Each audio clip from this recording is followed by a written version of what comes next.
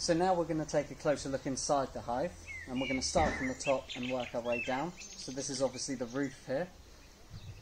Do you want to say your bit about a few bits about the roof. So obviously, again, this adds to its beauty. It's a beautiful pitched roof, nicely chamfered cedar on the top. Again, it's entirely cedar. Some hives that we've seen out there, or I've seen out there, actually use ply underneath, which over time accumulates moisture and it actually warps and then looks very unsightly, and it can go rotten as well. This is solid cedar, both underneath and on top here of the metal roof. At the front here, we've got a cone. This offers ventilation, of course, but at the same time it's also protecting from wasps getting in to the hive. The bees are able to protect and sort of come up here, and they can fan the air outside of the hive to create a better airflow. But secondly, it's also a very small gap for the bees to protect against wasps. Right, let's take a look. Okay, so that's the roof. Now we've taken the roof off, you may or may not be able to see, we've got underneath here, we've got the inner parts of the hive. These are still the outer walls. So these are the lifts. Dan's going to take those away, and that's going to show us what's inside, beyond that cavity. So, exposed now is the inside of the hive, and the first thing we come to is the crown board. It's a pretty important part of the hive. This obviously stops the bees from being able to go up into the roof space and start building as well. It also keeps the heat down inside the hive as well, so it's a really important part of the hive to sit between your super, which is this part here, with the honey stores inside, and the roof space. On the top here we have the crown boards. A lot of the time during the summer most people will leave them off for additional ventilation. It does allow bees to get into the roof space, but most of the time those bees, their only objective is to ventilate the hive. They've got enough, provided they've got enough space beneath, they tend to be okay and they're not likely to go above. These are a one-way system for the bees, which means if you do trap any bees in the roof or under it when you put it back on, they will be able to get back through. However, they do stop the bees from coming back up. So we usually recommend these are included, so you get 2 porta bee escapes when you buy a crown board or the hive in its entirety. You may want to remove one, and again you can use that gap there to place feed or feeder on top. Okay, so that's our crown board. So we take the crown board away, and that reveals underneath the first tier of the hive, which is the super. So here we have the runners on which the frames sit. This is a shallow box by comparison to the brood, and this just stores honey. So this is food stores for the bees, in which in here you'd have shallow frames with foundation. This would take 11 frames and a dummy board. No, it doesn't. I'm thinking national there. It actually takes 10 frames and a dummy board on this one. This is slightly smaller. I know, well, they found it funny. It's slightly smaller than the national hive, but we will come on to that in a later video. So that's our super. Do you want to talk about the brood, Dan? Yeah, I can do. Yeah.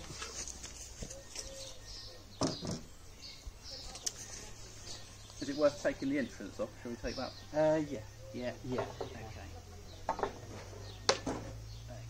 So that's the bottom lift that has the entrance to the actual hive. And here we have the brood box. Now on this hive we have a 14 by 12 because the standard brood box for a WBC is 5,000 cells. No, is it 45? So it holds 45 cells, which is 5,000 less than the national. And 45,000. Yeah. And the brood box, this 14 by 12, allows 50,000, which is the same as a standard national brood. So, and of course, without, I guess, did you mention this? This is obviously the brood, which does mean this is where the queen resides. So on top of this, we would have a queen excluder to stop the queen coming up into the super. This is where the queen will lay all her eggs, and this is where most of the workers will be, really.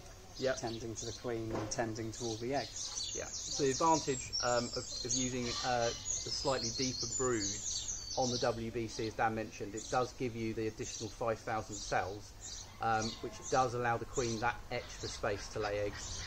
It also reduces the bees, or it takes away the need to swarm based on congestion just that little bit, so it gives you a little bit more time.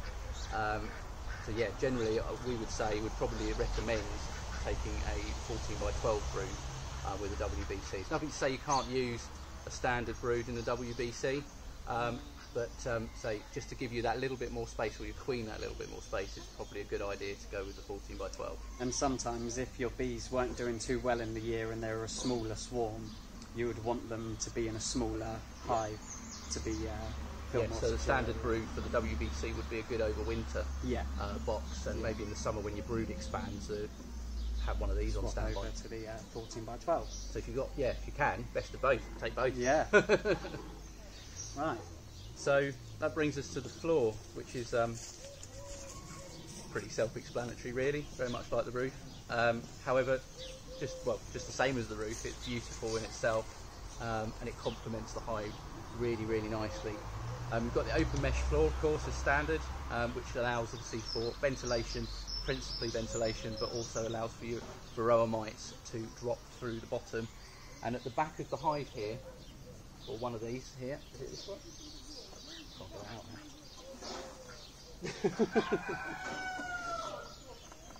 now. Here we go, well done Dan.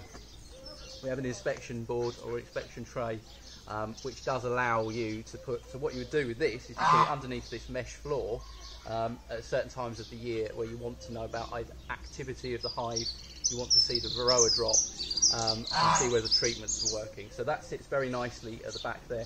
Again, it's something you don't necessarily need in all year, but it is integral, it does come with the floor.